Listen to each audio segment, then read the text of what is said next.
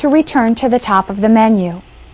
If you want to enter normal ventilation mode, press the Control Lock button until you return to normal ventilator operations.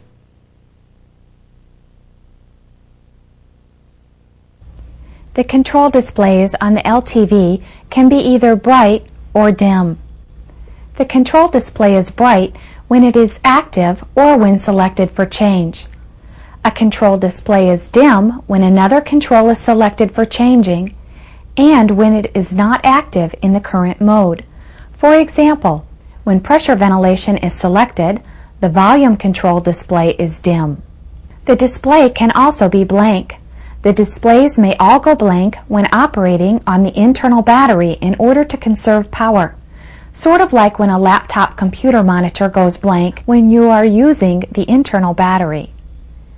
You can turn the display back on by pressing any button or by turning the set value knob. The LTV control displays may flash or remain constantly visible. When a control flashes, it means one of the following. If you are changing a control setting and the display flashes, you have reached a limited value for the control. For example, you are trying to set a tidal volume larger than the inspiratory flow allows. If an alarm display flashes, it indicates that an alarm has occurred or is occurring. If a control display flashes, other than when you are trying to change it, it indicates a special condition, such as a time-terminated pressure support breath. If the control lock LED flashes, it indicates that someone tried to change the control settings while the front panel controls were locked. The LTV's front panel is very easy to use. We'll start in the lower left-hand corner of the LTV control panel and work our way across and then up. This is the on standby button. When the ventilator is in standby with external power provided, the on standby LED will be off, but the internal battery will be charging. Push the button to turn the ventilator on. The on standby LED will light up. The power on self-tests, or post, are run. During these tests, the audible alarm is sounded briefly and the front panel displays are illuminated. Once post is complete, the ventilator begins operating using the stored control settings. The ventilator will operate on external battery power if it is available, or the internal battery. The battery will be charged while the LTV is on and connected to external power.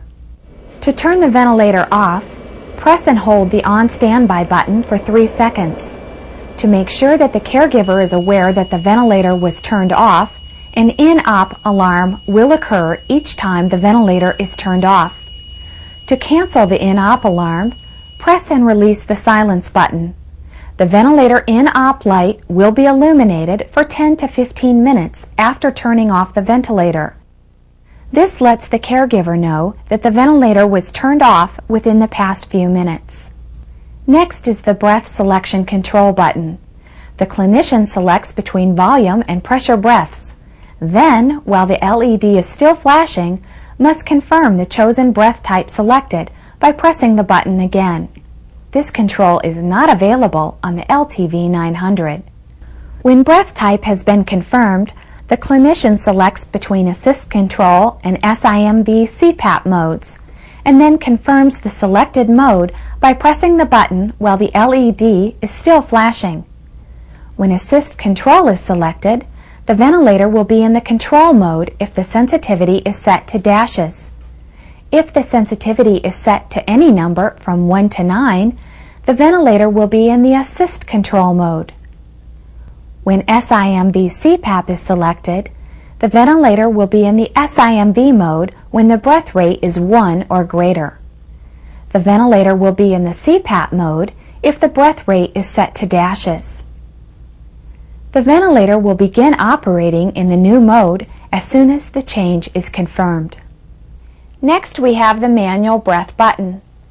Pressing this button will deliver one manual breath, not a sigh breath. Pressing this button also sends a bolus of air through the sense lines to reduce condensation. On the LTV 1000, to the right of the manual breath button, you'll find the low pressure oxygen source selector. The LTV 950 and 900 do not have an internal oxygen blender and therefore don't need the low pressure oxygen source selector. The last button on the bottom row of the LTV is the control lock button. The LTV front panel may be locked so that settings are not accidentally changed. Now we come to the set value knob, which is used to change the control settings and also to navigate the extended features. Turning the knob clockwise increases the values, counterclockwise decreases the values. The top row of the control settings starts with the breath rate. This control sets the minimum number of machine or assist breaths to be delivered each minute. The breath rate can be turned off or set from 1 to 80 breaths per minute. Next is the tidal volume control. This control sets the volume of gas delivered to the patient for volume-controlled breaths. The LTV can deliver volumes from 50 milliliters to 2,000 milliliters. When tidal volume is being updated, the calculated peak flow is displayed in the display window. Next is the pressure control button, which is not available on the LTV 900. This control sets the target pressure above 0 centimeters of water pressure for pressure control breaths. The LTV can deliver pressure control from 1 to 99 centimeters of water pressure. The inspiratory control sets the length of the inspiratory period for volume and pressure control breaths. The LTV uses the inspiratory time and the volume control setting to determine the peak inspiratory flow for volume-controlled breaths. While the inspiratory time is being updated, the calculated peak flow is displayed in the window. Pressure support sets the target pressure above 0 centimeters for pressure support breaths. If pressure support is set to dashes, all patient breaths will be given as spontaneous breaths. Inspiratory flow for pressure support and spontaneous breaths is controlled to meet the patient's demand. The range of pressure support is 0 to 60 centimeters of water pressure. The oxygen percentage control is available only on the LTV 1000. The sensitivity control sets the threshold to allow the patient to flow trigger assist and patient breaths. A flow trigger can occur only when the ventilator is in the exhalation phase after the minimum exhalation time of 300 milliseconds has expired. The sensitivity can be adjusted from 1 to 9, where 1 is the most sensitive and 9 is the least sensitive. Or the patient can be locked out by setting the sensitivity to dashes. The final group of controls are for the alarm functions of the LTV. They are located above the set value knob. The high pressure alarm control can be set from 5 to 100 centimeters of water pressure. The low pressure alarm control